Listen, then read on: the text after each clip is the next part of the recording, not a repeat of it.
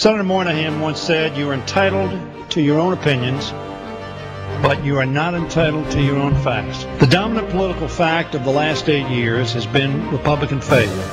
Serial governing malpractice.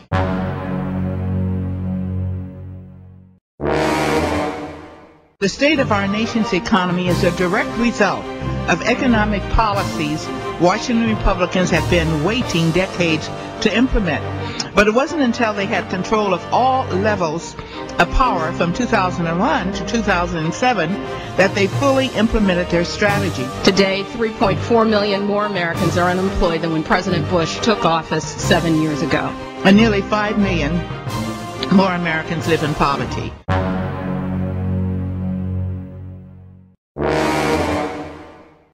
Rather than focus on the greatest threat of terrorism along the Afghanistan-Pakistan border, the Bush administration has consistently diverted resources to Iraq. The huge foreign policy mistake that has stretched our military dangerously thin, left us unprepared for possible threats, damaged our credibility around the world, and allowed al-Qaeda to regroup and become stronger.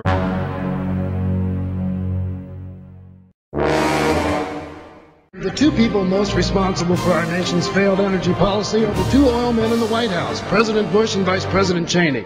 This administration admits that 95% of its energy policy has now been enacted. So let's take a look at exactly what it's produced. Over the past 7 years, gas prices have more than tripled.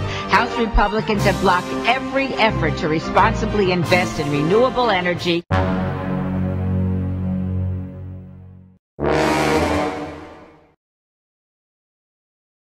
Under this president, the number of Americans without health care has risen from 38 million to 46 million. Today, nearly 1 in 9 children lack health insurance. We tried not once but twice to ensure that 10 million children had access to health care. President Bush vetoed it twice, and Senator McCain recently said that was the right decision.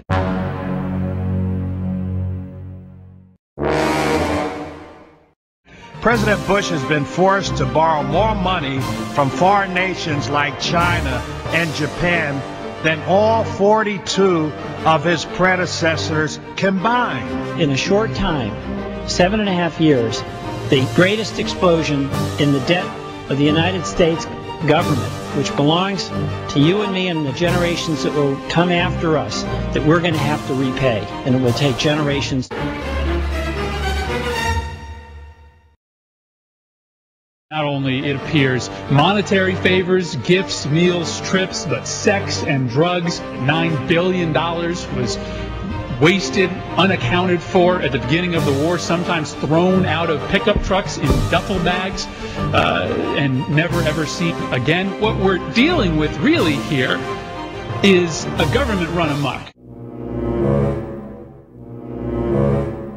which we left thousands, tens of thousands of residents helpless and hopeless. Every time they try to change the subject, every time they pretend to be agents of change, we will answer with the simple facts of failure. We have faith in the facts. We will stake an election on that faith. And when we win, we will govern secure in that faith.